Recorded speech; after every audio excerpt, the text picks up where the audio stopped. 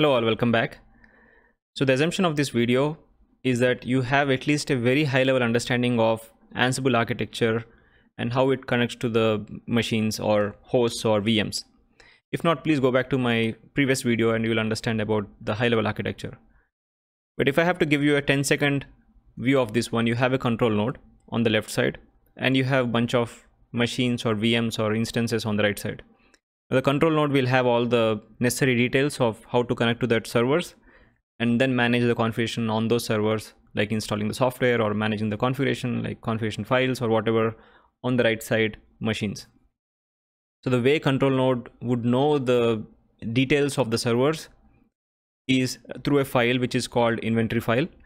So the inventory file will have the IP addresses of the servers or the group of servers or the host names and the connectivity details or the usernames or all those things. That's an important file in Ansible, and you specify the inventory file and you connect to the servers and then you install the software or configure the servers. Now in the data center world, you have a static inventory file where you have the set of IP addresses and you can group them into the production or dev sort of a thing, and then you can manage them through the group. As you can see in this example, I just took it from our internet.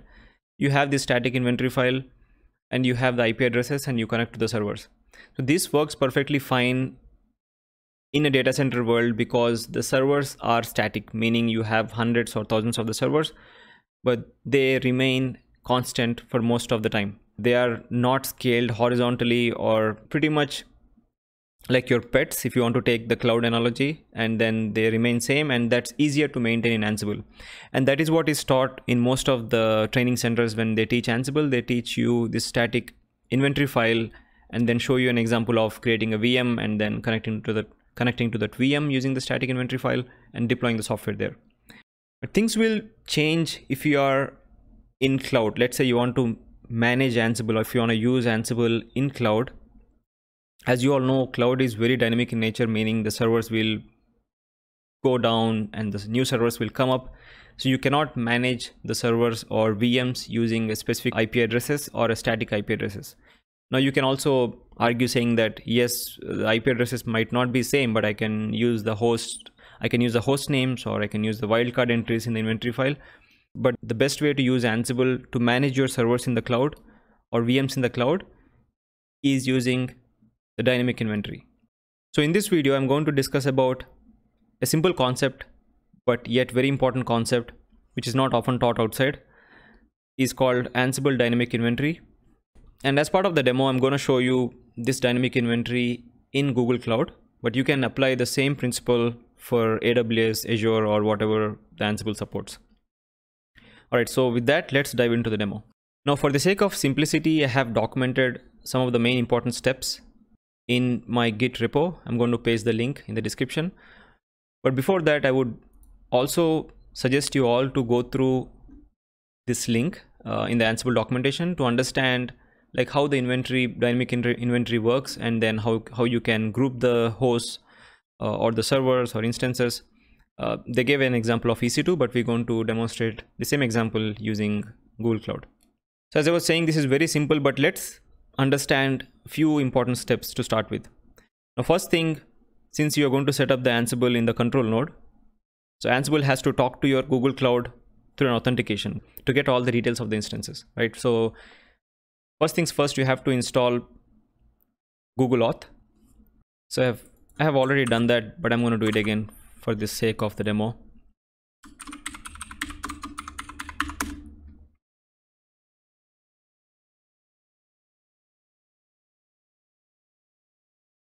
All right, so Google Auth is already installed. Now the second thing is, this is not mandatory, but you can create any directory where you want to maintain all the inventory files. For instance, here in this example, we're going to create a dynamic inventory file, which I have already created, but I'm going to show you what I have in that.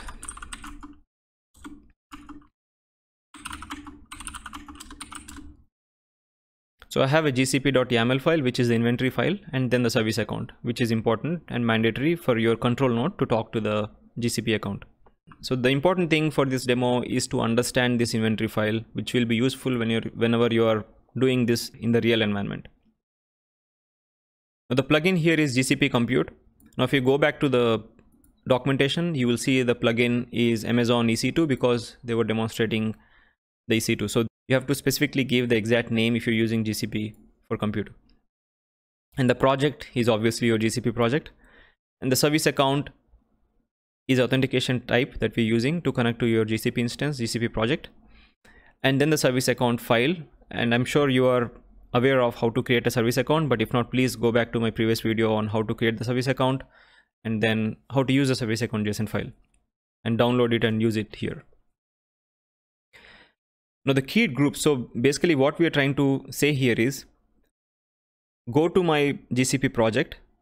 We are telling Ansible to talk to the GCP project and group all the instances based on the labels and zones. So let's say there are a bunch of instances with specific labels, then we are saying that please group them by labels and then group them by zones. So the prefix will be zone. I'm going to show you when I'm going to use this.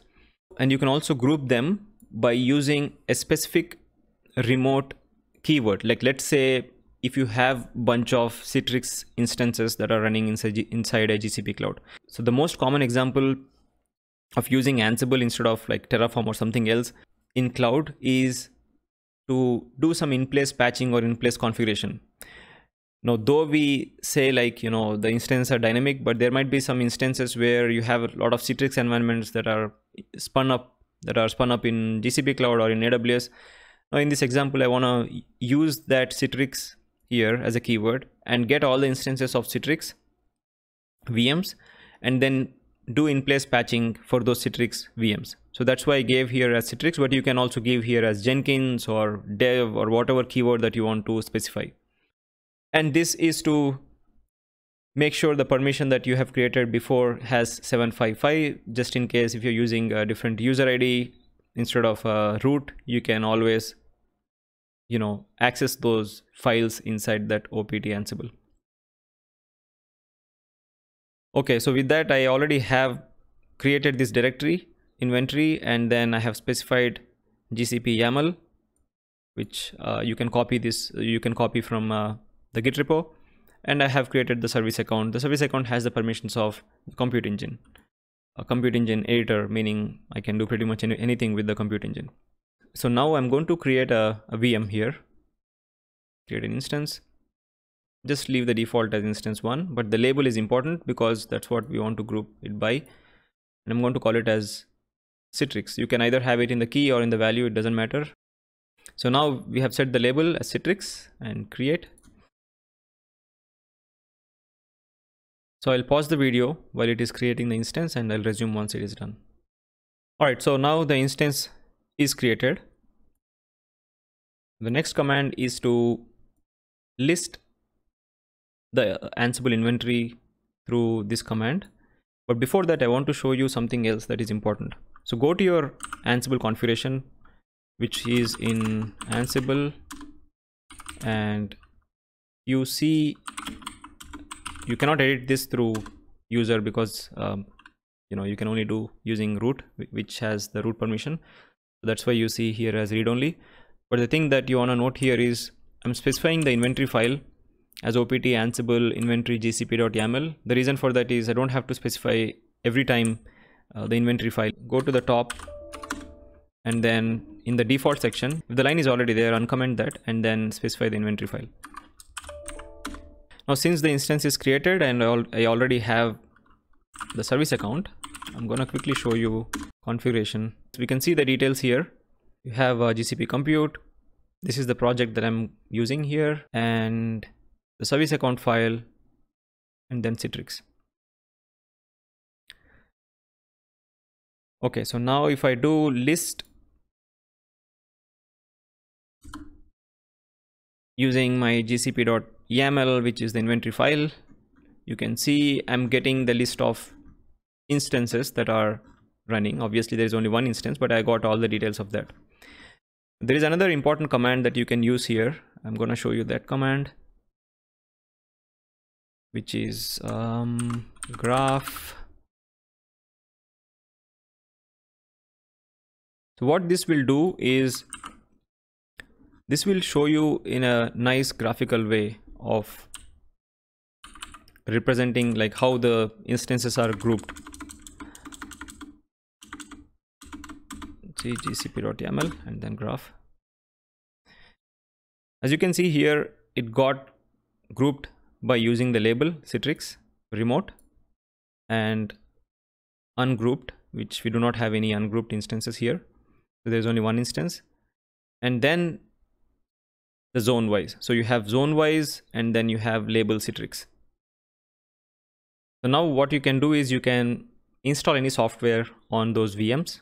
So we can do a quick test by doing Ansible remote -m ping. Yes, you can disable this as well if you want.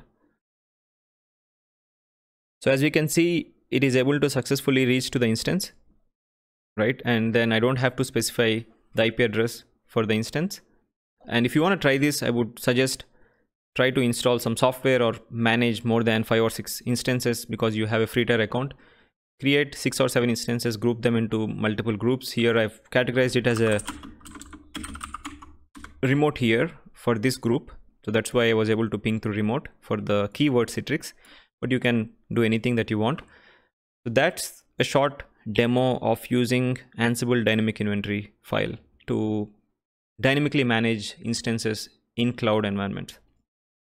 I hope this tutorial is going to be helpful for you to enhance your skills on Ansible, but do practice this with a better example of installing the software, and let me know in the comment section if you have any issues while installing or while trying to install the software on the VMs.